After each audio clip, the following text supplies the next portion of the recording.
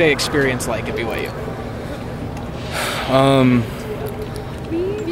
It was a lot of fun. I mean, it was a lot of work leading up to it, and kind of got to live the dream a little bit out here today from all the scouts, and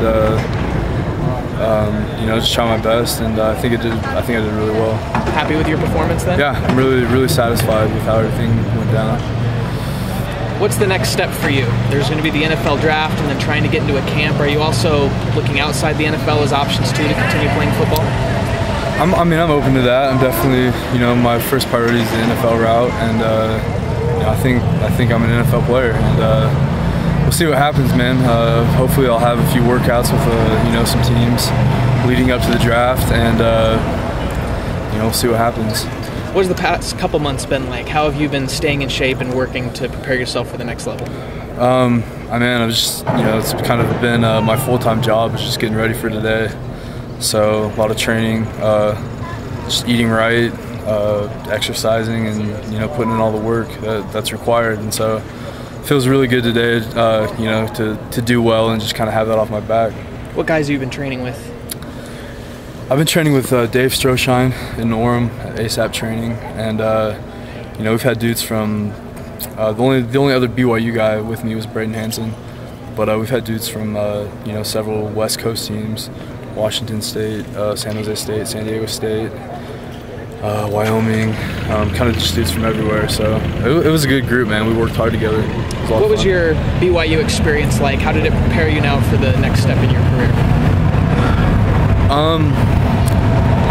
Especially playing on our defense. We have one of the best defenses in the country, and we run an NFL defense, and so our coaches coach us, like NFL players, and they act like NFL coaches. We run to the ball like NFL players, and I don't think I could have had any better preparation than I had here. So I feel like I was prepared extremely well.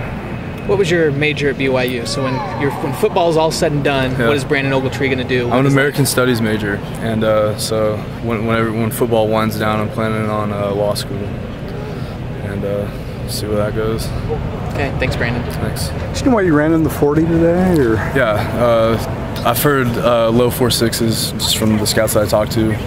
4.61 to 4.63 is what I've heard. Is that a good time for you? Is that about what you expected? Yeah, I mean, that's really good. I think that puts me around top 5 at the NFL Combine, and that's what I was shooting for. So I'm pretty satisfied with it. I was trying to hit high 4.5s, 4.58, 4.59, but I'm pretty happy with 4.61. Has that been the focus throughout all your workouts? Is that 40 or is 40?